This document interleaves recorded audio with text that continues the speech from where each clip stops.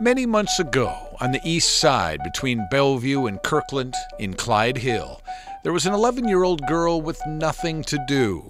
She was stuck at home, and Maya Shukla was bored.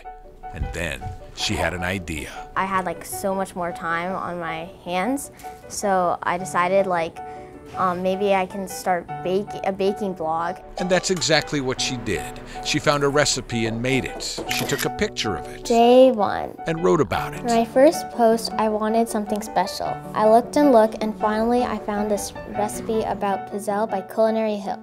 Enjoy, The Bored Baker. It was the beginning of a culinary odyssey. The Bored Baker was born.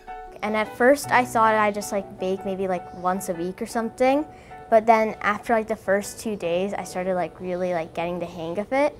So then I started baking every single day. She got on the computer and made a spreadsheet for recipes and ingredients. She scheduled her creations and went to work. When we visited her, she was making lavender scones. I guess it just makes me feel calm and makes me feel like I accomplished making this, I guess. She measures and cuts and pours and mixes and forms and bakes. I think about it a lot.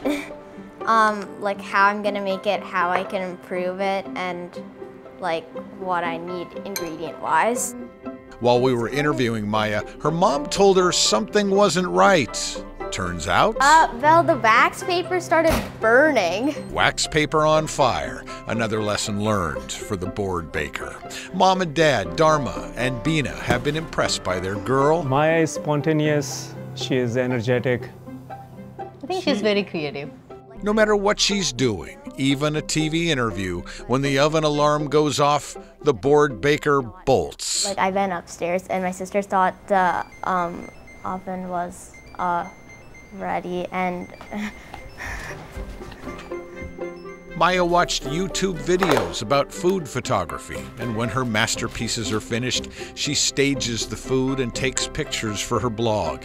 They show up here. The lavender scones mark the 138th consecutive day that Maya has cooked or baked or created something wonderful. Early on, she only made desserts. Day 4.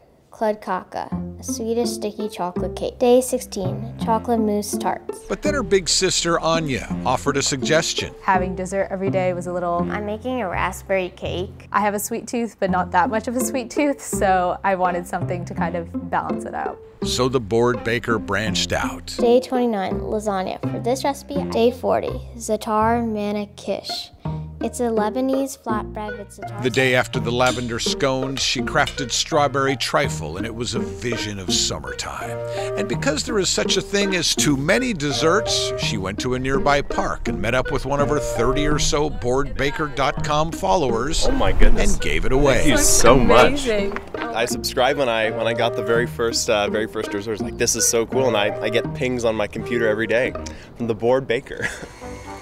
The next day, she made a gorgeous raspberry cake and dropped it off at a neighbor's home because the Bored Baker is also a generous baker. One day, she made paneer tikka masala from her grandmother's recipe. On the 145th consecutive day of making something wonderful, she created pasta, focaccia bread, and cookies. And when she was finished, her mom drove her to a women's shelter, and she left her cooking there for some people who will enjoy something nice and homemade. She wants to go 365 straight days, and then maybe even more. Day 115, 4th of July cake. Day 130, floral raindrop cake. This 11-year-old girl, just a kid, has done something extraordinary. She took this dark, sad time and turned it into something that is bright and alive. She taught herself how to bake and cook.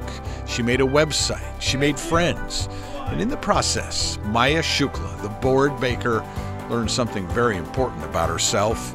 She learned that she can do anything.